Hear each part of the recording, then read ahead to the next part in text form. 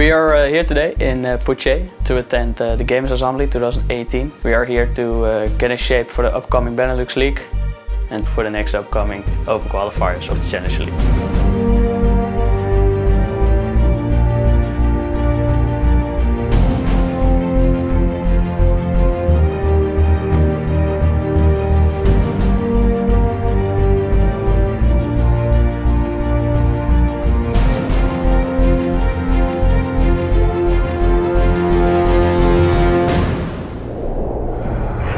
What's unique about our team is we have different nationalities from the Netherlands, Denmark and Finland, which gives us, in our case, it's given us a very nice chemistry in the team that's been there right from the start. We got this, guys. We fucking got this. I can feel it. Come on. Yeah, let's get it. Oh. We are working from a baseline. Every map, every bomb site, we have different base strats. Based upon how the enemy team plays, we adjust accordingly and we try to win every round. Nice! Nice! So there are 9 maps in the map pool. When we play best of 3s, we get 3 bans each team. Basically, you're trying to get rid of their good maps. So you are trying to find out which map they've been playing a lot and been really dominating. So you can really ban those maps against them to get a map in your favor. Ella, still kitchen, one set. Open this stuff. What? I'm reloading!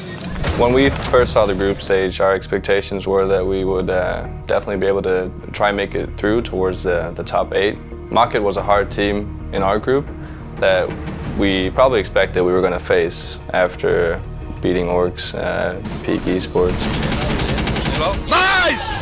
Nice! We won both matches against Orcs and Peak Esports. So when we were facing Maakt, we didn't really have any stress behind us because we were already qualified for the playoffs. I'm being shot right now from the garage.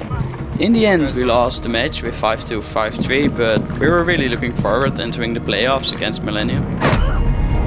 Eliminated all friendlies. Our expectations against Millenium were that it was going to be a tough match since they're considered the favorite team in this whole tournament.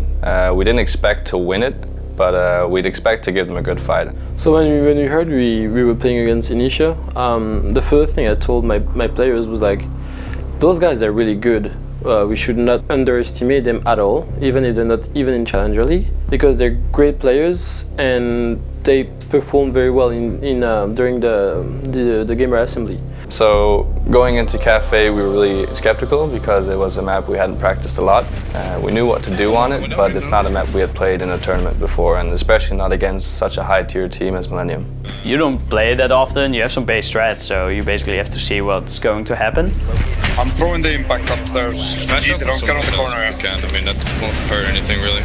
And I think that in a LAN, it can be a strength, because if you play a map that you don't play very often, you play it very freely. We're winning our gunfights, and that just basically got us the victory on the first game, and that was one of the most amazing feelings ever, knowing that, hey, we can actually do this.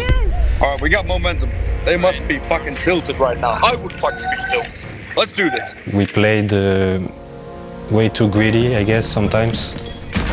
Nice! Nice! Well, fucking they punished the mistake, so good job, boys. When you lose 1 or 2 rounds on a clutch situation, then after that you can't do mistake anymore, and the map is lost. 10 seconds left. On the hallway, both! Greedy hallway. 5 seconds remaining.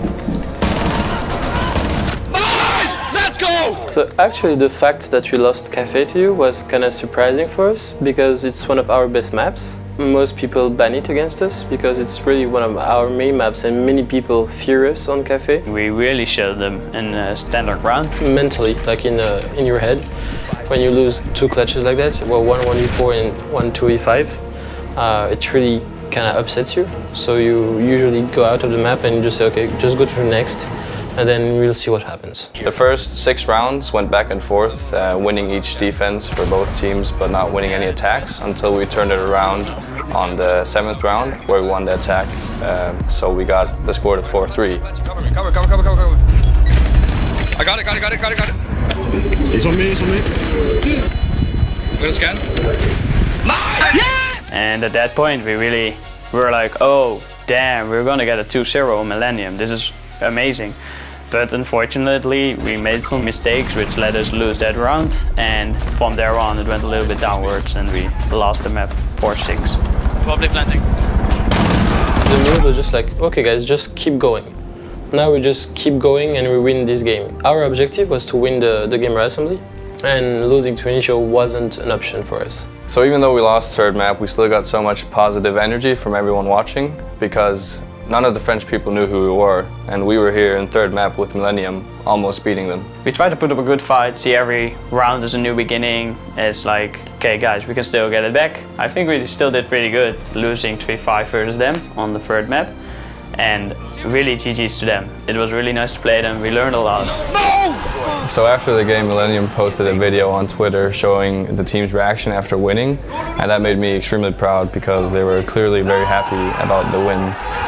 They expected it would be a tough match as well, but I don't think they expected it would be that close. It was the first match that we really struggled. They were really happy about beating a Benelux champion, and we showed a good Pro League team that we really know how to play.